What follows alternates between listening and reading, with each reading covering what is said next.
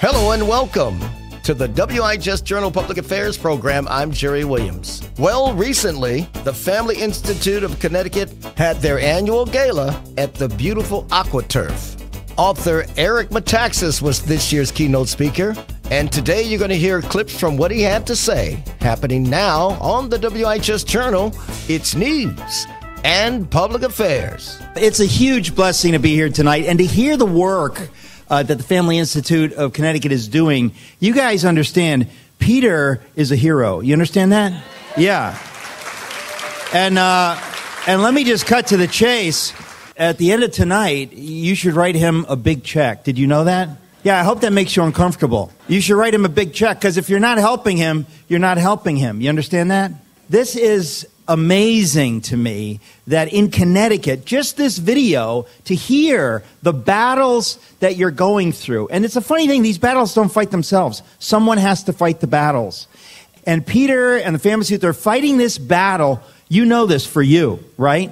Everything goes to hell in a handbasket if Peter does not do what he does and if he's not funded to do what he does. And imagine if they had the money to do way more of what they're doing. I want to be real clear that we all need to do more, right? Because we kind of leave it to some people to do it. We let people be, oh, he's outspoken, he's in that battle. We all have to pitch in. If we all pitch in, it changes everything. This is the close of my speech, but I just started, so let me go back. Some of you know that I'm a Connecticut native. I grew up in Danbury, Connecticut. Yeah, and we crushed all you guys in sports.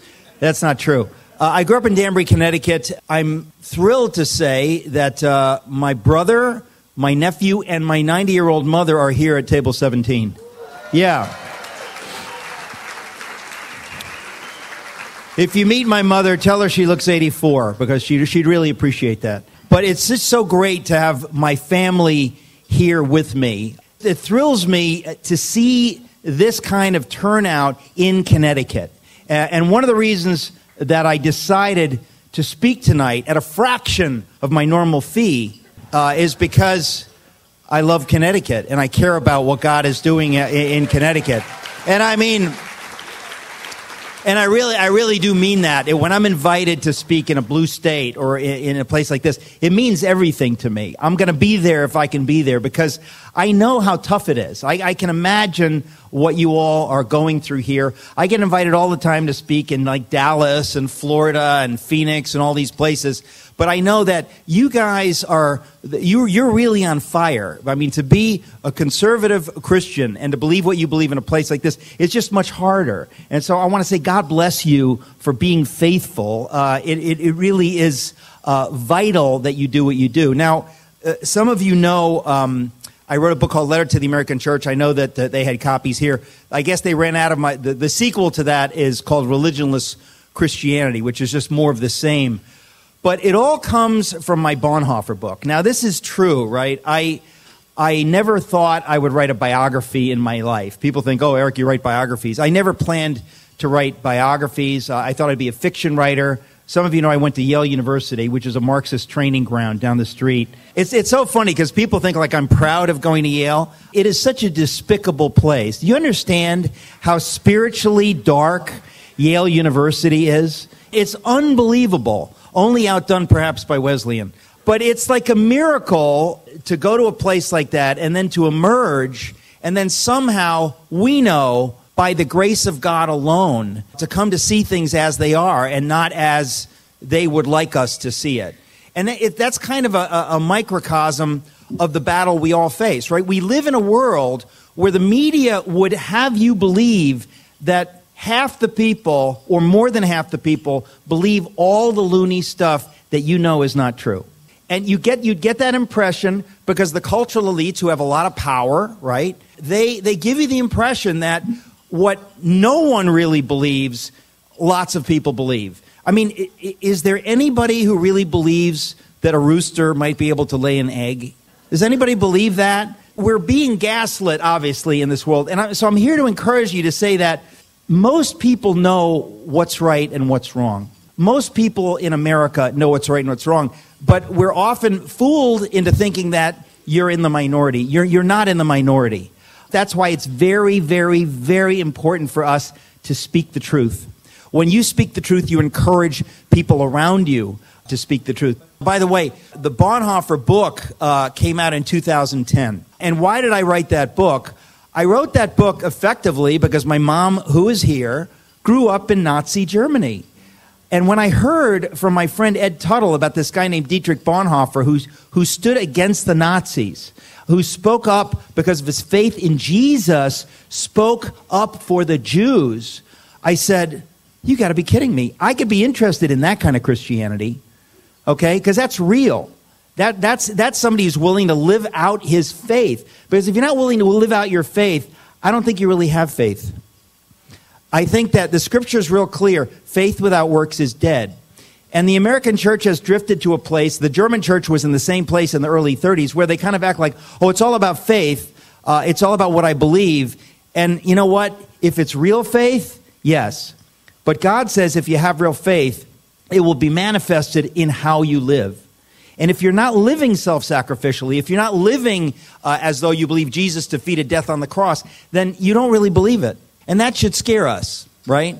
Because it's important that we believe those things. And so the Bonhoeffer story really amazed me when I first heard about it, because I'd always asked, my mother grew up in Nazi Germany. My people were in this mess. And I know that just as there are many Americans today who aren't on board with whatever lunacy our administration is pushing, there were many Germans, many people in my family, they were not on board with what was being done in their name.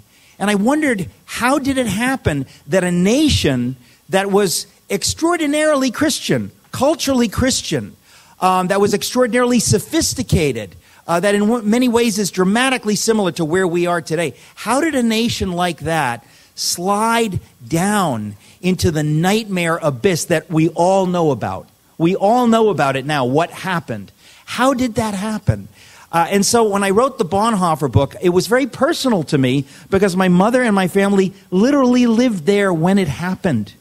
So anybody who's tempted to think that it happened, a million years ago, you can talk to my mother. She's right there. She lived through it. She lost her father in the war. This is real. And I realize that we've somehow gotten this idea that it's an outlier. We put it in a box someplace over there. We don't really take it seriously that it could happen here. And so when I wrote the Bonhoeffer book, I honestly had no idea that it would be received the way it was. Of all my books, it was a genuine bestseller. It sold over 1 million copies. It was translated into 20 languages, and it will soon be translated back into English so that we can read it again. Thank you. Thank you. I had no idea that that would happen. And I realized the reason that it was so compelling to so many people is because the story of Bonhoeffer is a compelling story. It's undeniable. It's not fiction. I didn't make it up. It's a real story. It's a true story. And I recommend it to you not because I wrote it, but because he lived it. And when you read about the life of a real hero, it cannot help but inspire you to want to live like that. It cannot help but do that. And so I've written a number of biographies, but that one is the signal one that, in a sense, people have come up to me for all these years. It came out in 2010, and so many people have said, the book changed my life. Now, I know it's not the book that changed their life. It's his life changed their lives. Because when you read about someone who lives what you know to be right and true, and you see it, you want to be like that. You can't help it. You're made in the image of God. And you respond to that. Similarly, when you're surrounded by people who aren't living right, it really lures you into not caring. And so the point is, how you live affects other people. People are watching each of us. And so the Bonhoeffer story is the most dramatic example in a sense, because he lived out his faith so remarkably, so beautifully, that it can't help touch people. And so I really believe God called me to write that book prophetically, because I could tell when I was writing it, and I'm not making this up, I knew that this was coming to us. Now, that's an amazing thing to say, because I wrote the book in 2008, but I could sort of sense by the Spirit of God, and I don't say that kind of stuff lightly, that this is on our horizon. Well, here we are. There is no doubt that none of us dreamt 5 years ago that we could be here.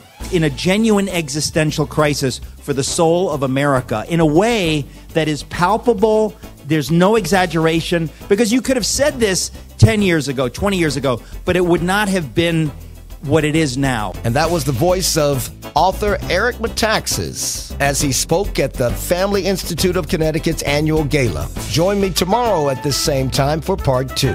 If you would like more information about what you heard today, call WIHS 860-346-1049, 860-346-1049. The opinions expressed are those of the participants, not necessarily of those of the staff or management of the station. I'm Jerry Williams for the WIHS Journal. It's news and public affairs.